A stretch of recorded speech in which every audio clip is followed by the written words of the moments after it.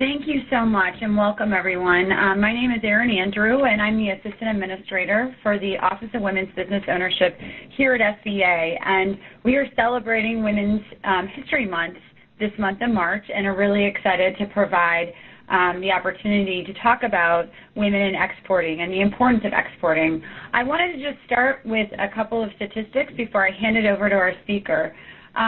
We all know that America's 28 million businesses are the backbone of the U.S. economy and the primary engines of growth and innovation. They're the primary source for jobs for American workers and have accounted for nearly 2/3 of net new private sector jobs in recent decades. And we know that small businesses that export to foreign markets grow faster, create more jobs, and pay higher wages than small businesses that serve purely just domestic markets. So it's an important thing for small businesses to look at. And while 98% of U.S. exporters are small businesses, only 1% of U.S. businesses export, which is why we want to talk to you today about the importance of exporting. And I want to leave you with one final stat because I think it's really important for women specifically to think about exporting as an option. We know that there are 7.8 million women-owned businesses in this country, and 88% of them do not have employees. So 12% that do have employees have the opportunity to grow. And of those 12%, their average revenues are $1.1 million. So women-owned businesses that have employees, average revenues are $1.1 million. Those women-owned businesses, though, that export and have employees, their average revenues are $14.2 million. That's $14.2 million. So I leave you with that because I think it's important for women to really think about exporting as an option. No matter what the product is, it is something to look at as an option to understand the markets and understand the opportunity that exporting can have not only for your business but for the U.S. economy. So with that, we're very lucky to have Toni Corsini with us today. She is a Senior Trade Finance Specialist at New York, New Jersey Regional Manager, representing the SBA Office of International Trade at the U.S. Export Assistance Center in downtown New York City. And Toni's going to walk through what you need to do and what you need to know before you export as a business.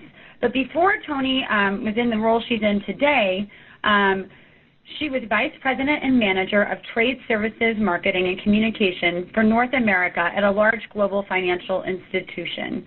She is well known in the business and banking communities, having spent many years in trade finance as a VP for commercial banks in both New York and New Jersey, and as an export manager in the manufacturing sector. She has conducted international trade finance classes and courses for many years for high-profile corporations and educational institutions in New York and New Jersey. So she has a lot of expertise in this field, and we're very lucky to have her today to present on how to get more women to export and what you need to know. So with that, Toni, let me hand it to you.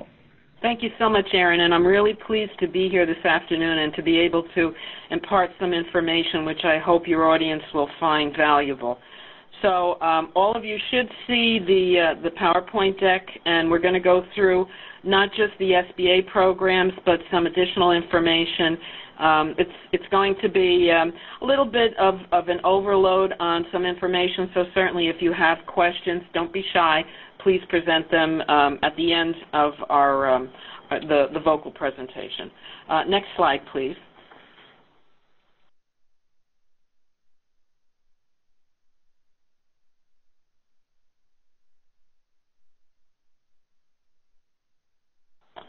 Okay, while we're waiting for the slide to come up,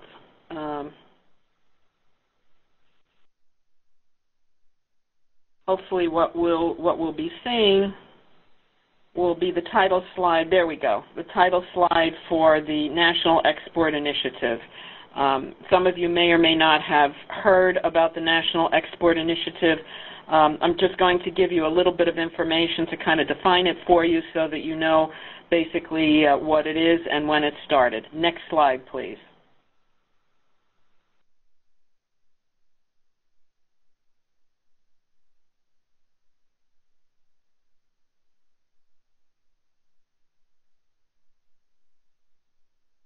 So again, while we're waiting for the slide to appear, the National Export Initiative actually was created by executive order in 2010 by President Obama when he came into office, with the emphasis on doubling exports for the next 5 years.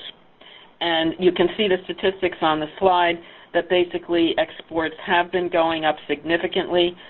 We have the data from 2013, which is highlighted here, indicating a 79.5% increase. And the bottom line is basically increase exports to hopefully sustain and create new jobs in the U.S. economy, and also get more small businesses to engage in exports. Next slide, please. Now that we're into what we would call the second phase of the National Export Initiative, or NEI, NEXT, as it is recognized, and you'll see this as soon as the PowerPoint slide is up. It's basically the second tier, second level of the same initiative. Not diminished, but just changed, so that going forward we continue the emphasis on getting small businesses of all types in every industry sector to understand that export activity is basically a way to sustain their business and to grow into other markets.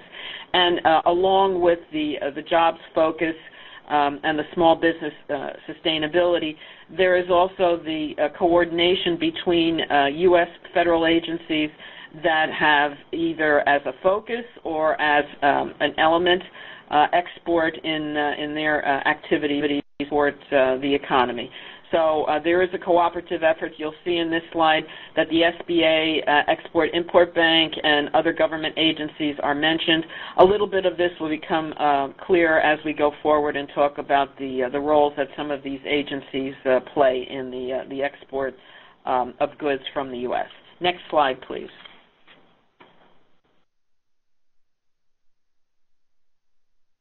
Just a few statistics, and I promise you we won't spend too much time on them, but I think they're a little revealing.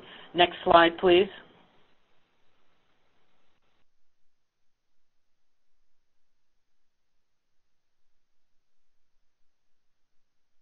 So the graph you're going to see coming up will give you a visual of the value of loans to female-owned small business exporters, going from 2009 to 2014, and this is, of course, in the millions of dollars. So you can see there's definitely a good spike going up in 2014. 2010, 2011, very close. A little bit of a blip for 2012, but then 2013 and 2014, really some nice advanced numbers showing there. Next slide, please.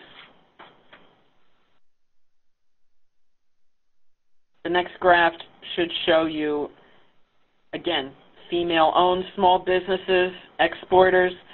This would be the units, the counts of loans. So the graph shows a little bit of a downslide in 2014, but again, balanced against the slide we just saw previously. Perhaps the number of loans might be a little less, but the amount of the loans would be higher. Next slide, please. I promise you're going to find this one interesting.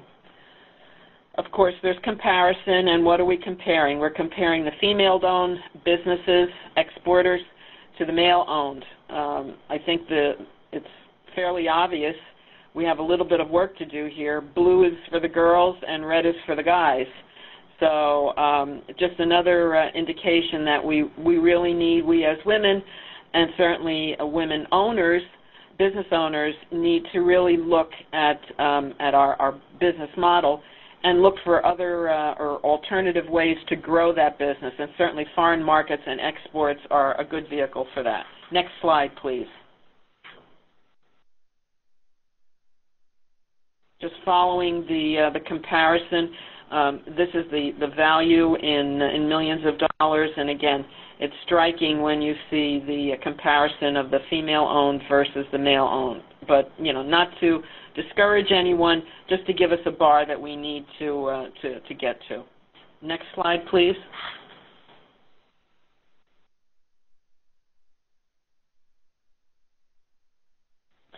One of the questions that comes up frequently is what the definition of small or small business is. and the SBA sets a standard for that. The other federal agencies use the SBA standards to define whether or not the companies that they're dealing with can be defined as small. So the next slide will give those definitions, and we'll just go over them briefly. Next slide, please.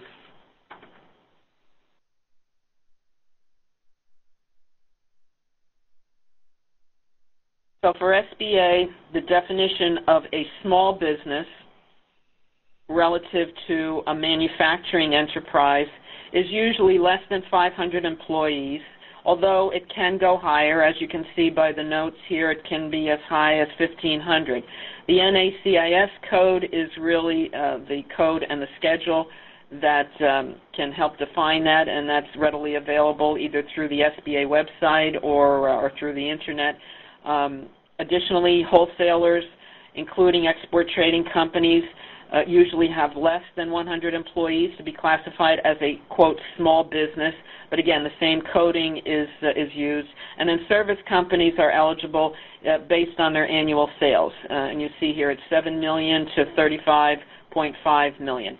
The alternate size standard is an alternate size standard that came into effect in recent times. I believe it was about a year or two ago under the SBA umbrella. And here the size standard is really based on net income for the enterprise for the past 2 years and the net worth, which is less than $15 million. It can be a little confusing, but quite frankly, once you categorize the company appropriately, then and by that I mean under the NACIS code, then certainly whether or not the company is defined as small, given the SBA standards, is relatively clear. And just to repeat, the other agencies that deal with exporters certainly use the SBA standards to define small. Next slide, please.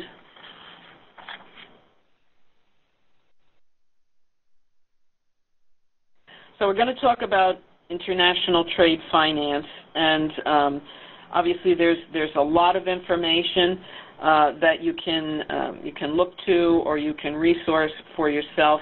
The purpose of the presentation today is to kind of give you somewhat of a guideline as to some of the elements of all of this, and certainly to open up some vistas so that perhaps you'll think in terms of your own business and go forward. Next slide, please.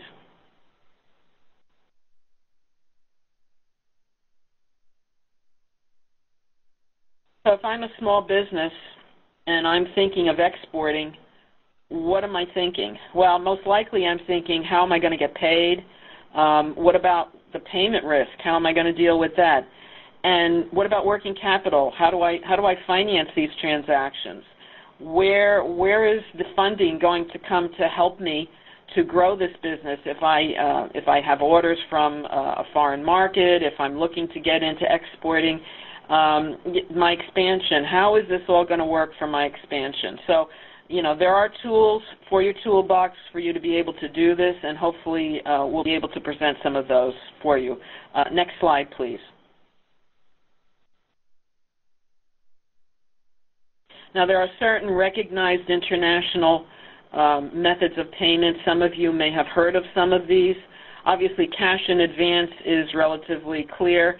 You're an exporter, and you get an order from someone from a foreign country, a foreign order. Usually, cash in advance is the optimum, or at least the first way to handle this. You can do some business with cash in advance. However, if it becomes repetitive business and the orders grow in size, most of the buyers will not be able or will be turned off by a cash in advance term. So there are these other tools, documentary or commercial letters of credit. I read an article a few years ago where they referred to letters of credit as one more item in an international transaction that causes all parties involved to become irrational and desperate people. I don't believe that that's so. It always brings a smile to my face. I know quite a bit about letters of credit, and they can be an issue if there's a misunderstanding, but they are the tool that's used around the world and continue to be the tool. So basically, a letter of credit is really where the issuing bank takes on the role of assuring the seller, the exporter, that they have done a credit check and a credit evaluation on the foreign buyer, and that the buyer is in fact good for the money, if you will, because the letter of credit is being issued. And then on the exporter side or the beneficiary side, one and the same, exporter beneficiary. On the exporter side, the exporter needs to follow the letter of credit letter for letter so that when the shipment is actually made and the appropriate documentation is presented via the banks, that those documents will in fact be honored for payment. We could do an entire webinar on letters of credit, but that's not what we're here for. So from an exporter's perspective, understand that it is a method of payment. It is somewhat of a guarantee of payment if the exporter follows all the terms and conditions. It does involve the banks, both the bank for the buyer and the bank for the seller. And there is a certain degree of understanding that an exporter should have. If they're not clear on it, they should go to their lending institution and try to get the information or reach out to those resources, whether they be government resources or counselors, to get a little bit of background before they proceed if they're uncertain. The documentary collections, which are mentioned on this slide, are another vehicle for payment. Unlike the letters of credit, the documentary collections do not provide the exporter with the guarantee that the buyer has been pre-approved before the shipment is made. So there's a certain degree of relationship that needs to be in place and a certain degree of sale and payment history on the part of the exporter if the exporter is going to be comfortable with using documentary collections as a vehicle for payment for the export sale. Again, the banks are involved, and the reason why there's two points listed on here, documents against payment and documents against acceptance, that refers to the terms of sale. The documents against payment would mean that the payment is due to the exporter on the immediate presentation of documents or the arrival of those documents at the bank representing the buyer. Documents against acceptance means that the exporter has in fact been willing to provide the buyer with some time. So it would be like issuing an invoice, net 30, net 60, net 90. The documents are released to the buyer. The buyer has the 30, 60, 90 days, whatever the term is, to make the payment. The banks continue to be involved until the payment is made, but again, there is no structure or there is no force to force the foreign buyer to make the payment at the time that it's due. So that if the buyer has a shortfall in cash flow and can't make the payment on the time at the maturity date, then the only thing that the bank can do is continue to request the payment and then keep the bank of the seller, and by extension the seller, keep them aware that the attempt is being made but that the item remains unpaid. So just highlighting again that the documentary collections require a relationship and a history of sale and payment in order to be used effectively. And then, of course, the last bullet point is open account terms, which are fairly obvious. They're marked as being insured. We'll talk a little bit about credit insurance in some later slides, but open account, similar to cash in advance, is self-explanatory. Presumably there's been enough history between the buyer and the seller where the exporter is confident enough to just honor the purchase order when it comes in, send the merchandise on its way, and then issue the invoice directly to the buyer and expect the buyer to pay. Next slide, please.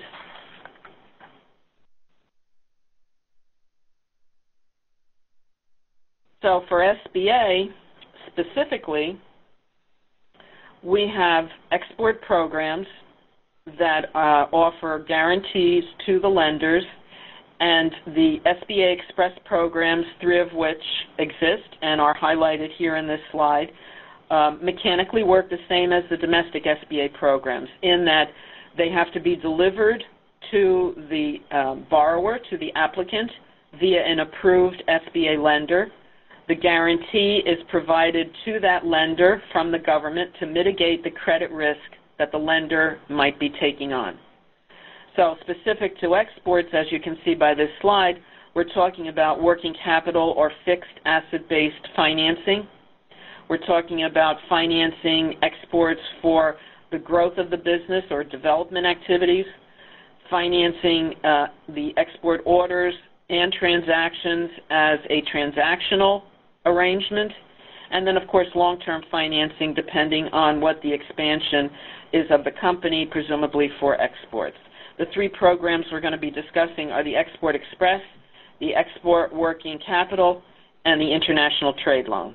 Next slide, please.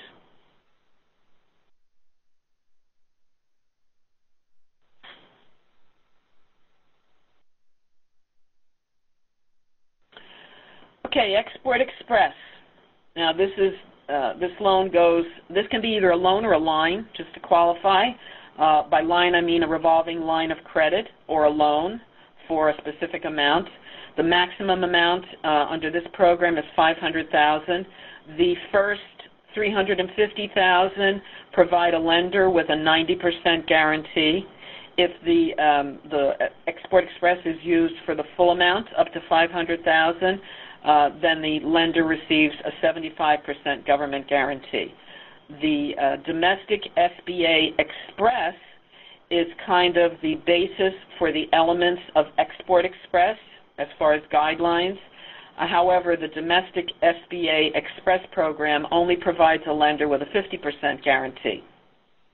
The Express elements or title in this program or in the domestic SBA Express program really defines that the lender can use their own forms. There's an expedited process between SBA and the lender for approvals. That's where the, quote, express comes in. This can be used for working capital. As I said, it can be a line of credit, revolving line of credit.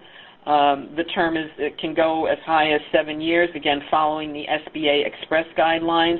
And then for fixed assets, it can go up to 25 years.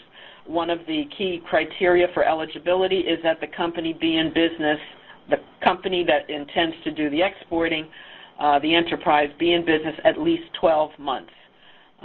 You're going to find that that's a criteria for the next two programs as well. Next slide, please. With Export Express, the use of proceeds is quite extensive. We'll highlight just a few in the next slide and discuss them briefly. With respect to the Export Express, the proceeds can be used for export development. As a matter of fact, this is the program that usually when we are discussing the SBA export financing vehicles, and we're talking in terms of some other agencies that offer export services similar to the U.S. Department of Commerce Commercial Service, which we'll talk about briefly in another slide, but just to add emphasis to the slide that you're looking at now, foreign trade shows or translation services, those are usually things that the commercial service can certainly assist a company with, or if the company is in a particular industry sector and they have a trade show that they want to participate in, they can certainly approach the approved lender for an Export Express, and the use of proceeds can be used for that, both, for attending, for traveling, things of that nature. Additionally, if the exports are going to be handled with respect to confirmed purchase orders or foreign receivables, that certainly is a key use of proceeds for this program. And standby letters of credit, again, standby letters of credit differing from commercial letters of credit in that many times a company in the United States that is exporting to a foreign buyer, the company may be asked for a standby letter of credit by the buyer to either support an advance deposit or perhaps the exporter has to bid in order to win a contract. So these are some of the reasons that a standby letter of credit might be issued, so that in this case with standbys, the exporter would have to apply through the bank for the standby letter of credit to be issued, so that the lender, the bank, can use the Export Express as the support to use for the credit balance to issue the standby letter of credit. And then again, Export Express can be used to purchase fixed assets, equipment, or real estate in order to advance the export activities. Next slide, please.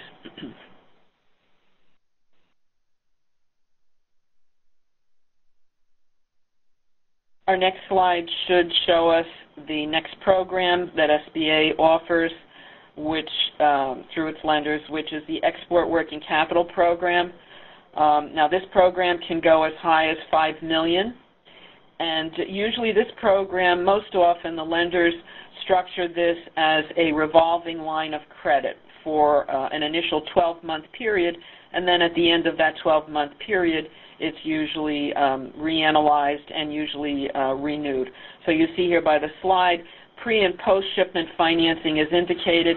So this program can be used as pre-shipment when the exporter is in a business where basically they receive confirmed purchase orders and need working capital to either prepare or to buy the material, the source material to create a product, or to increase staffing in order to deal with the increased order, the export order. So where the working capital is needed, quote, up front. That would be pre-shipment.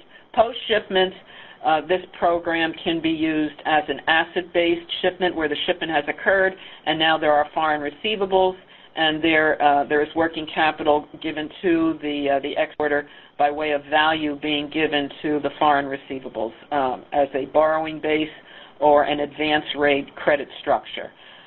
This program can also be for just a one-off, one single transaction. As far as the guarantee here to the lender is 90%. And just a quick example, if you approach the lender, let's just say for a $100,000 borrowing, and the lender used the Export Working Capital Program, their exposure on $100,000 would only be $10,000. That's the 90% advantage for this type of program and for the government guarantee to the lender. And of course, similar to the Export Express, this program as well can be used for the standby letters of credit as we defined in our previous slide. Next slide, please. We're just going to have a little bit more detail on the Export Working Capital Program, and we're really just going to be looking at the possibility of what the advance rates might be. The advance rates obviously being those rates that would allow for working capital to the borrower from the lender via the program. So 75% against inventory, that would be export inventory or work in process, and up to 90% advance rates on insured foreign receivables. Just as a footnote, U.S. banks normally in traditional lines of credit do not include foreign receivables in a borrowing base. So what that means in plain English is that if your business is 80% foreign sales and 20% domestic sales, and you approach a lender, and the lender is only willing to give you a, quote, line of credit without any additional support for your business, they're only going to be giving value to the 20% of your business which is domestic. So you would be not getting any support for the 80% of your business. With a program like the SBA Export Working Capital, the lender can in fact give value to those foreign receivables, put them into a borrowing base arrangement with you, and that value equals working capital that you now have to keep your business going or to expand your business. You'll see a point here where we indicate that there's no U.S. content requirement and no prohibition on military sales. The reason why we mention this is that there are other agencies that interface with exporters and provide services and provide programs, but there is a requirement in dealing with those agencies, and we'll have a couple slides that further on that will identify those agencies. But those other agencies require that the product that's being exported be at least or have at least 51% U.S. content. and there are those agencies that are not permitted to support exporters who might be shipping to either military-type products or shipping to other governmental military entities like a Defense Department or things of that nature. With the SBA programs, neither one of those two conditions exist, so we don't have those requirements or those challenges. Our programs are for small businesses, as we said, defined as a small business.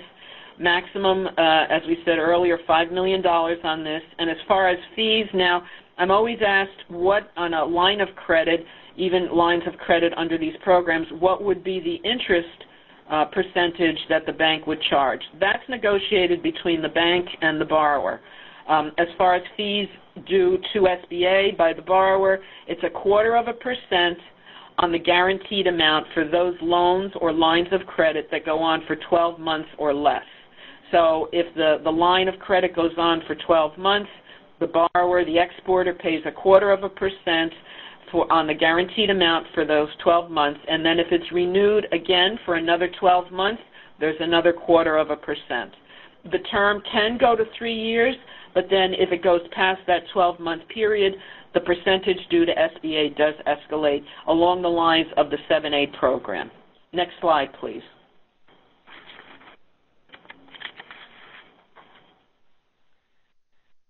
Our next slide should give us some information on our next program, our third program, which is the International Trade Loan Program. And unlike the previous two programs we discussed, I neglected to put this in my own slides. Indirect exports, let me just explain. Indirect exports, I think, is really a great feature. You can see by the description in the slides, it's really talking about a domestic sale. I find it's always easier to give an example. So the example would be, and I'm in New York City, so I'm going to use New York as an example. If I'm an exporter in New York and I'm selling to someone in California, and that entity in California is taking the product that they're buying from me and they're incorporating it into their shipment, and they are the shipper of record. They're exporting from the United States out to a foreign market, let's say to Australia or New Zealand. With my condition here in New York as the seller to my California customer, even though I'm not the shipper of record, I would still be eligible as an exporter, if you will, under the SBA programs. So indirect exports means that the person who is selling to the domestic entity is not necessarily the exporter of record shipping out of the country, but that ultimately the shipment does get out of the country, and it is the shipment is done by that domestic customer. So the only thing that would be required would be that the U.S., or in my example, the New York exporter, would have to identify who they're selling to in California, and then that California company would certify that they are in fact buying from New York and that they are in fact the exporter of record shipping to Australia or New Zealand. So again, indirect exports. From a lender's perspective, this is really a positive because basically the sale is a domestic sale. So the fear of a foreign receivable is not structured within the request and the needs of the borrower. Next slide, please. I think our next slide should bring us to our international trade loan, which it does. And what I started to say previously was that the other two programs, the Export Express and the Export Working Capital, can both be either revolving lines of credit or loans. With the international trade loan, it is a term loan, meaning that if it is established, the borrower receives the full principal at once and then begins paying against interest and principal. And usually the international term loan, trade loan, is used for fixed assets. Again, an example, if you're in a company and you're thinking of either buying more or another piece of equipment to be able to get into exporting or increase your exporting, you would use an international trade loan as the tool in order to purchase that machine, because ultimately that would create the situation where you could be developing or enhancing your export activities.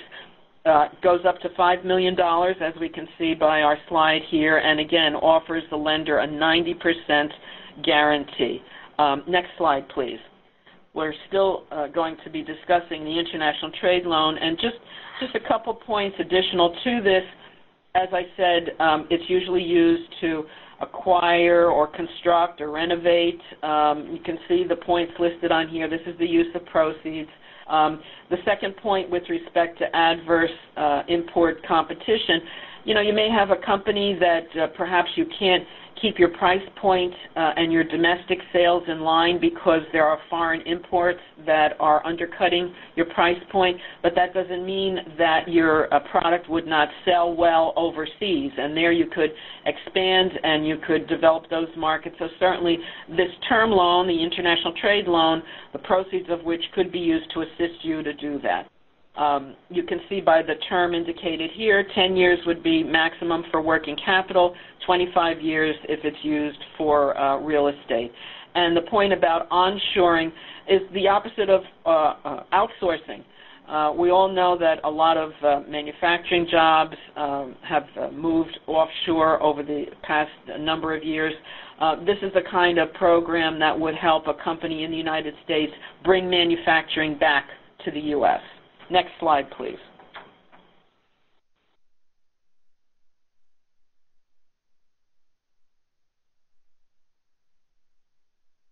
So the next slide should give you a grid or a matrix. It's a quick reference. I think it's an excellent slide, even if I do say so myself, that has our three programs, the SBA programs indicated, and breaks down in some bullet points in this matrix kind of the distinct elements of each one of the programs. And to the bottom, you'll see there's a notation. With fiscal 2014 and fiscal 2015, the SBA decided to eliminate all fees to the borrower and fees to the lender for any loans of $150,000 or less. And there are other incentives, too, that are not represented in this particular slide, but I would recommend that you go to the SBA website, which is www.sba.gov. We have initiatives for veteran-owned businesses, and if businesses are owned by spouses of veterans, in addition to our initiatives for women-owned businesses as well. Next slide, please.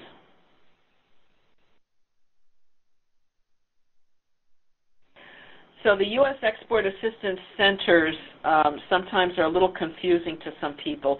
They are across the United States, and they are meant to be just that. They're meant to be centers where one or more federal agency is represented, and that agency is either specifically for export information, counseling, and or financing, or they touch on exports. They're part of a larger agency, and their unit touches on exports. So usually the Export Assistance Centers combine one, two, or three of the agencies represented, SBA, Department of Commerce, or EXIM, Export-Import Bank. My office in New York City, I'm in a U.S. Export Assistance Center, or the acronym USIAC.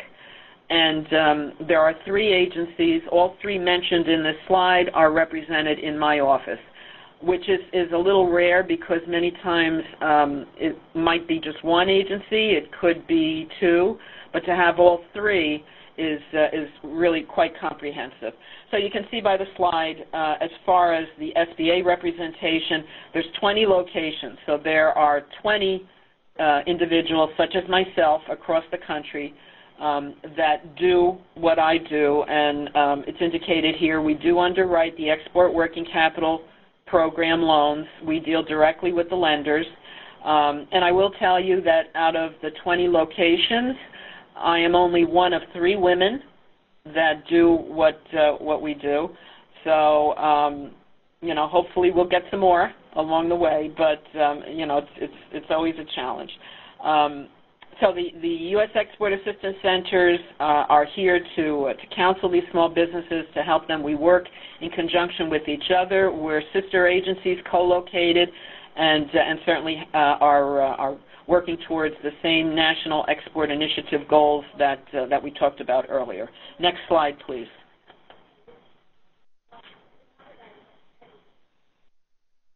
The next slide is just, again, a little bit of definition. There are those individuals in the SBA district offices which have a designation of District International Trade Officers, or DITOs, and they are assigned a kind of an export counseling function because individuals, my peers, people in my team, many of them have multiple states to cover. I only have 2 states, but I have colleagues that have 4 or 5 states, so it is impossible obviously for one person to be able to cover that kind of territory. And the District International Trade Officers are the initial contact. They certainly are there to be the local face and support, and then of course they work in conjunction with the regional managers such as myself, again in partnership. As far as their selection, they are selected by the SBA district directors, and it's not their full duty. They do have other duties to the district, but certainly have the export counseling as part of their performance requirement. Next slide, please.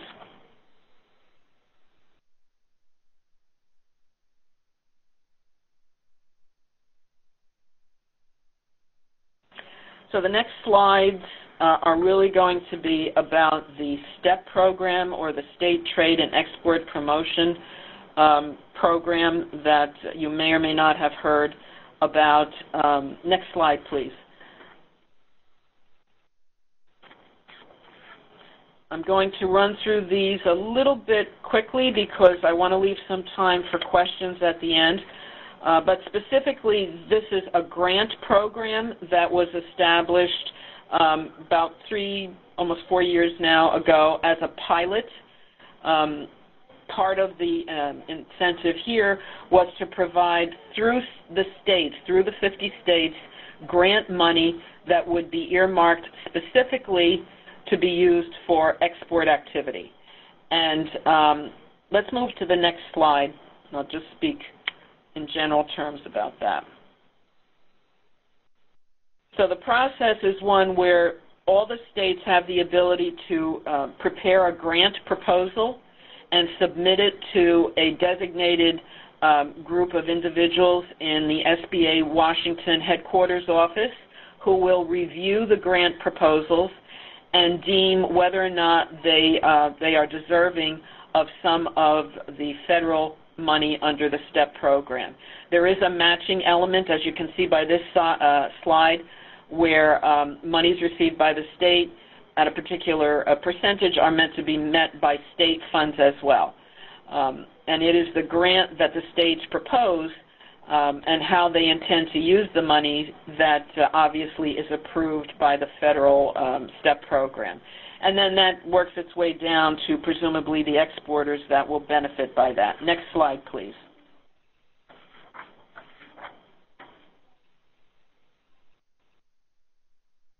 Just quickly, these are some purposes of how the STEP proceeds can be used and how they have been used. Next slide, please.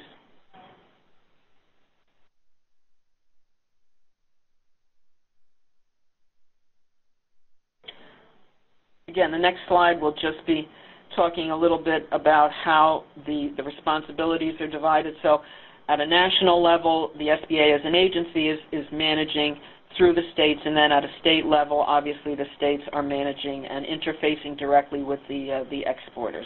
Next slide, please.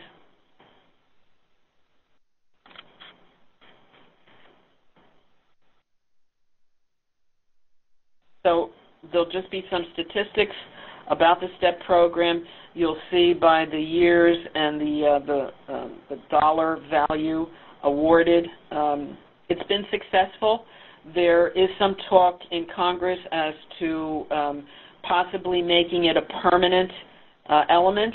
I know the states that I cover, both New York and New Jersey, have both been active in whatever they've received under this program and have assisted a good number of companies. So hopefully, there will be this will continue and perhaps might be made permanent. Next slide, please.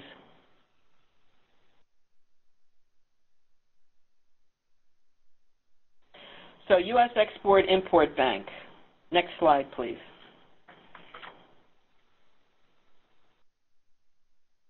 What is it? Well, number one, it's not a bank. It's actually the official export credit agency of the U.S. government. It's a little confusing with the label, but certainly it is another federal agency. As I say, it's one of the sister agencies that's co-located in the U.S. Export Assistance Centers. It supports exports. It has financing programs, and it has credit insurance programs. Most likely, the credit insurance program is what people are going to be familiar with.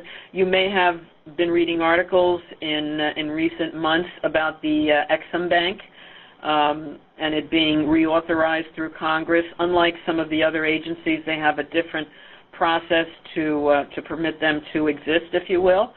But it's been around a long time, and I doubt whether anything is going to occur to change that. But just quickly, they can offer export financing, as we're saying, and the export credit insurance, the credit insurance being that insurance that an exporter would purchase to cover foreign receivables against non-payment. This is the agency, one of the agencies that has the requirement of 51% U.S. content in any products that they're dealing with for export, and this agency is not permitted to support either military products or sales of defense type or to defense or military type entities. The country limitation schedule is on their website, which you can see is www.exim.gov. And that is the country limitation schedule that the other agencies, including SBA, refers to see whether or not a country is open for business. Certainly an exporter should use that as a guideline if they receive a request to do business from a country that they're not familiar with, from an entity that they're not familiar with. So I suggest you go to the website. The Ex-Im website, similar to the SBA website, has a lot of information. But certainly the country limitation schedule is quite important. Next slide, please.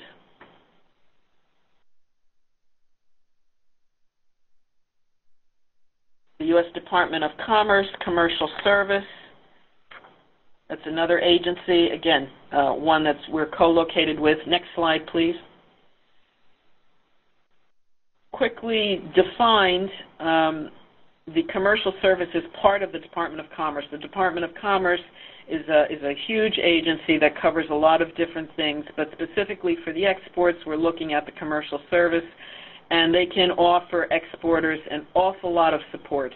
There is no financing element under the commercial service, but they can identify markets. They can help in matchmaking with respect to U.S. exporters that are looking for serious buyers, true buyers in foreign markets. They can assist with the discovery of whether or not a particular company is valid. By that I mean they can do credit reports, if you will, at a nominal cost, unlike a costly report that you might get from DNB. There's just so much that they can do, and we all do work in conjunction with each other. So again, I suggest you go to their website, www.export.gov. There's statistics there. There's information on export licenses. There's many, many services that they can provide at no cost, but I just recommend that you go to the website and navigate through. Next slide, please.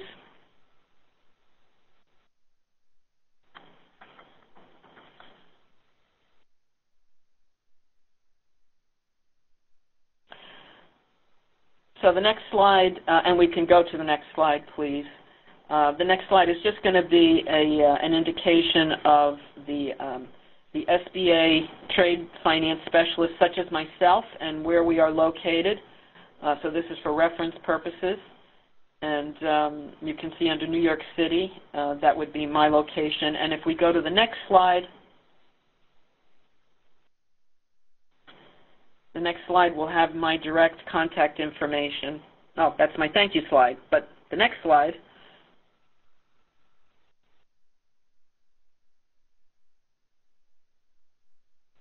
has my my email and my phone number and my name. So that ends my presentation. I don't see any written questions. So I think we have some time if we want to open it up to any verbal questions. We do actually have some written questions. I just wasn't able to send them all to you. So if you want to ask a couple of those, we could do that. Also, if you'd like to ask a question verbally, you can dial *1 on your phone or use the raise hand icon to be placed into the question queue. You'll receive a notification when your line is unmuted, at which point please state your name and question. So let's go with some of the written questions we received. Why was there a dip in 2012 in terms of loans to women-owned businesses? Well, again, that's hard for me to say. I mean, we would have to analyze the information. There wasn't anything specific, so unfortunately, I don't have a specific answer for you. However, if you feel it's something that would be relevant to your progress and your advancement of your business, please email me. My email, if you still have it on your computer screen, is tony.corsini@trade.gov. Please email me, and I'll try to dig a little bit deeper into the source of that data and see if there's some specifics that caused that dip. Next question. Okay, let's go to the next question. Business sizing models exclude startups? Yes, startups are not normally financed by these programs. As we mentioned, each of the SBA programs, and quite frankly, even the EXIM programs require that a company be in business at least 12 months. Now, let me just give you an example. If a person has been working in an industry sector for many years, obviously has a network in that sector, is a known person in that sector, and then they decide at some point that they want to strike off on their own but stay within the same industry sector, that can not eliminate the criteria but address the 12-month criteria. But if you don't have that background and you're truly a startup, you would have to look for alternate financing initially, or perhaps you can contact, I don't know, depending on the state you're in, you can contact your state government to see if some step money might be available. Remember, the grants are grants. They are not loans, so they don't have to be repaid.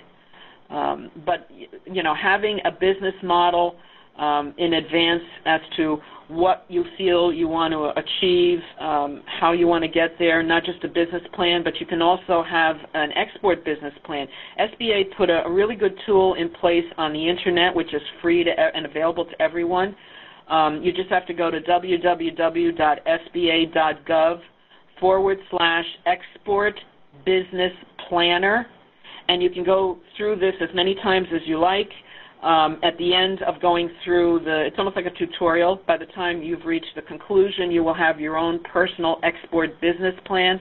But if you're a startup, you really have to start your business in order to get traditional, or what would be lender financing. So alternate financing means would have to be your source for that. Next question. Okay, let's go to the next question. Are businesses with less than the alternate size, under $5 million in sales, considered microenterprises? Are we, I am smaller than small, encouraged to export too? Anybody can export. If you feel you need financing, then yeah, you have to identify where you fit in. Now, if you're small, meaning micro, certainly there are micro lenders that you can deal with. But what I would recommend you do is really just look at your gross sales and look at your revenue. How long have you been in business? And presumably everyone who is in business should have a business checking account with a lender. You can ask just a generic question of that lender and ask your current lender where they profile what size business, and that would give you a good clue as to whether or not you should be approaching an additional lender like a bank, or if the status of your company now really would require that you go to a micro lender.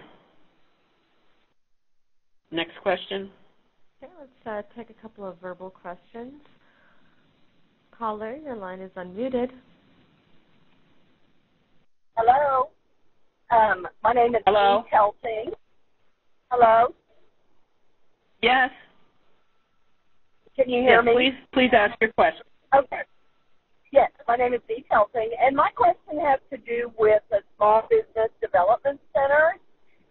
What is their role in getting us to be able to export? Okay, the Small Business Development Centers across the country are certainly very valuable, and we do refer companies to them. Their main role is counseling. Their services are all free, and with respect specifically to exporting, the use of the Small Business Development Center would be for that company where they've been in business, let's say for a year. They have either attempted exporting or are thinking of starting to go into exporting, and they have a few questions, and they also want to prepare before they approach a lender. There are counselors at the Small Business Development Centers that have gone through some training with respect to exporting and international activities so that they have some information and kind of like an inventory of knowledge that they can use to address questions that a company might have. And the Small Business Development Centers are under the umbrella of the SBA. So as an example, I'm the regional manager for trade finance for the SBA programs, but there are Small Business Development Centers that know who I am and where I am, so that if they have a client that comes to them where they are counseling that client and perhaps the needs of the client or the questions are a little bit more involved, or they're beyond the reservoir of information that the SBDC counselor has, they know to call me. So my counterparts in the other states operate with their Small Business Development Centers in the same fashion. You can certainly go to the Small Business Development Centers at any time that's convenient for you. Just make certain if you want to discuss exports that you make that clear before you make the appointment so that you're linked with the appropriate counselor that has that background of information. Thank you. That was very helpful. Thank you. Thank you. All right, let's go to our next question. Take another verbal question. Caller, your line is unmuted. Hi. I wanted a little bit more information on how to obtain the grant.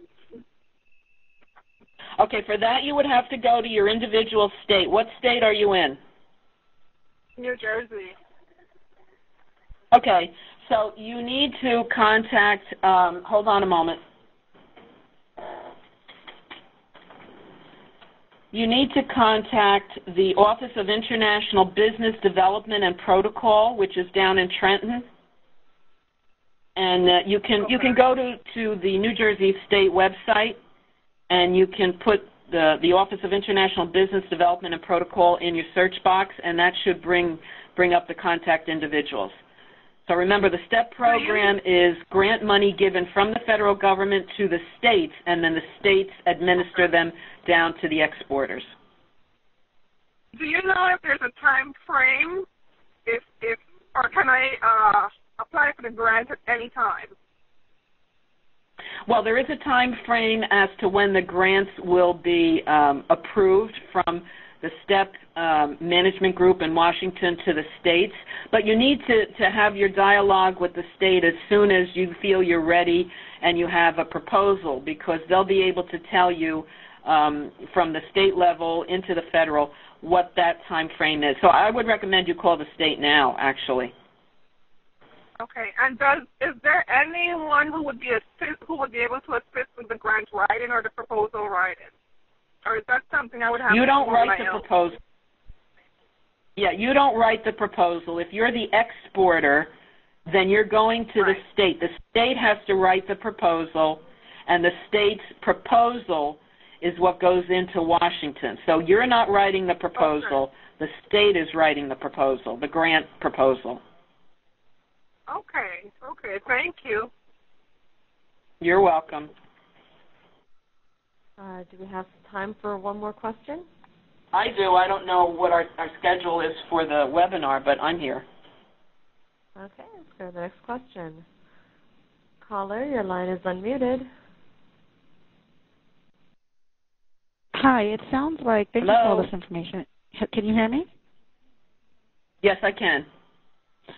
So thank you for all of this information. It sounds like one of the resources for someone who is at the startup or ideation stage is going to export.gov. Is that correct? And, would one expect that all of the services are free or the supports are free or some are free in terms of ideation, market research, things like that? Okay, for startups, I would have to answer that question in two phases. Number one, if the startup is looking for financing, export.gov is not the site to go to. The financing has to be a separate issue. So let's put the financing aside for a moment. Let's just say I'm a startup. I'm in the process of registering my company in the state where I am to do business. I have a generic business plan. I might go into the SBA tool to create my export plan, and now I want to get a little bit more into it in that I think I know the product I want to export. I just don't know where I want to export into. That would be where export.gov and the people in the commercial service, the U.S. Department of Commerce Commercial Service, could assist in identifying the markets for the product. And if you get to the point where you know the market, you have the product, the commercial service can actually set up under their Gold Key program, which does cost. There's a nominal fee. I think it's like, $700 or something like that dollars, where they will actually prepare for you a schedule of appointments in the foreign market with key people, warm leads, where you actually will go to the foreign country, you will meet with these people, presumably walk away with orders, but these are warm leads, so that's a tremendous advantage for someone looking to break into a market. But I caution you, a startup really needs to be in business for a little while. I don't mean to depress the vision, but you do have to understand that most small businesses come across difficult times in the first 3 years of operation. So if you're looking for funding, the funding for a startup would have to come outside of a traditional lender, traditional being like a bank. So you would have to look for, there's all kinds of new types of funding. Someone mentioned crowdfunding to me one day, and that's fine. If you can find placement in these new types of arrangements, that's fine. But understand there's always a cost for everything. I saw an example of a non-traditional funding for potential startups, and I think the interest rate was going to be something like, anywhere from 20 to 28%. So you have to really get a good handle on what you're thinking of doing, have your general business plan, and I have to mention, someone indicated the small business development centers, they're certainly there, but SCORE, S-C-O-R-E, which is the acronym, SCORE services are all free, and these are retired executives that have either been in the type of business you're thinking of going into or have knowledge. You can make appointments with the counselors and sit down with them and help you perhaps put a little bit more definition to your startup. So you have to start somewhere, and I respect that. It's not going to be easy, but that doesn't mean it cannot be done. Understand that companies like FedEx and others were really started on SBA loans. So things do happen. And I want to leave you with one. Yeah, I want to leave everyone with one thought that I try to mention. I was at a recent event, and one of the speakers made a comment, and I told him I was going to steal that from him and use it going forward. If you're a company in the United States and you're a small business, you're a small business. But when you're selling to a foreign market, you're a U.S. business. Your brand is U.S. You don't have to spend millions of dollars to brand because you are a U.S. company.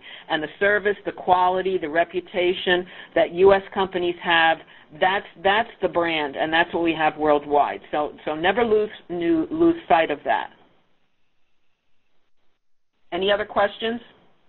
We do have a couple more verbal questions. Caller, your line is unmuted. Hello? Next question. Caller, your line is unmuted. Hello? Hello? Can you hear me? Yes, I can. Please ask your question. Okay, we are a minority woman-owned company, but we provide IT services, and we want to provide the services international also. Are we qualified to provide the, for that particular grant? For the grant? Again, for the grant, you need to speak with your particular state. But overall, the SBA export programs can help finance not just the sale of products, but also the delivery of services. So it all depends on the structure of your company and what you are actually, quote, exporting when it comes to a service. And you have to be clear if you're going to be speaking with a lender for financing, or even if you're speaking to someone about a grant, you have to be clear what exactly is the element of your service that you're going to be exporting. So if your question is, can you get grant money to export services, the answer would be yes, depending on what your state is using the grant money for, so you have to go to the state. And then as a footnote, the SBA export programs do in fact support the export of services through approved SBA lenders. I think we'll go for one more question, and then I think we can wrap it up. Okay, let's go to the next text question that we received. Hi, my female partner/owner and I are seeking exporting regulations as it relates to prescription drugs and device wholesaling. Is there a link available? Regulations for prescription drugs, is that what I heard? Yes. Okay. Regulations. Right. Well, I would suggest going to www.export.gov. But if we're talking prescription drugs, the question would have to be what kind of drugs. I really don't know the regulations, but if we're talking about something that's like narcotics or anything like that used in the medical field, that's a whole specialty. But I would suggest going to www.export.gov, and when you go to that site, you can click into the button that says Locations, and then locate your nearest U.S. Export Assistance Center and contact the commercial service representatives in that center, and they'll be able to help you a little bit further.